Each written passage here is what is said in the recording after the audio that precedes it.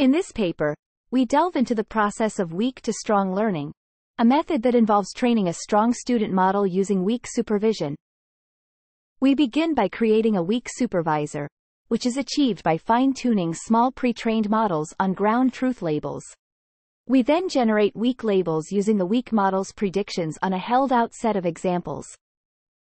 Next, we train a strong student model using the weak labels generated. We compare the performance of this strong student model with the performance of the weak supervisor.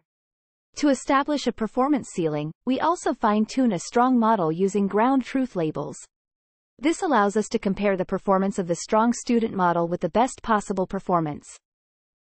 We define the performance gap recovered, PGR, as the fraction of the performance gap between the weak and strong ceiling models that can be recovered with weak supervision. We use PGR to evaluate the effectiveness of weak to strong learning.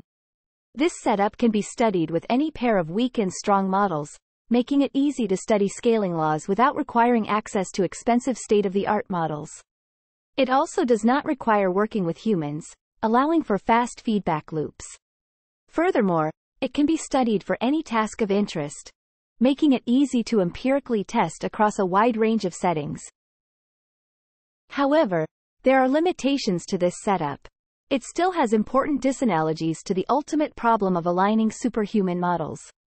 Future superhuman models may have salient representations of human behaviors, but the strong models may not have learned features relevant for imitating weak model predictions.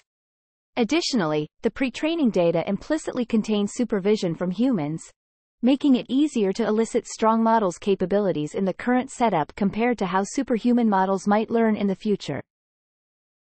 Despite these limitations, we have made significant strides in improving weak to strong learning. We have tested the idea of bootstrapping, where we align slightly superhuman models first and then use them to align even smarter models. This approach improves weak to strong generalization, especially for larger student models. We have also introduced an auxiliary confidence loss term to the standard cross-entropy objective, which improves weak to strong generalization on natural language processing tasks, especially for large gaps in compute between weak and strong models.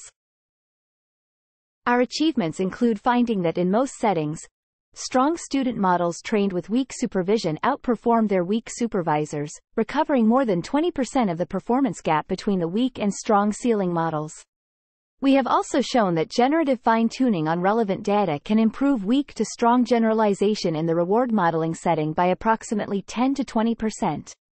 Furthermore, we have demonstrated that fine-tuning the strong model on weak labels and then linear probing with ground truth labels can improve weak to strong generalization on natural language processing tasks, closing 60% of the gap between ground truth linear probing and fine-tuning.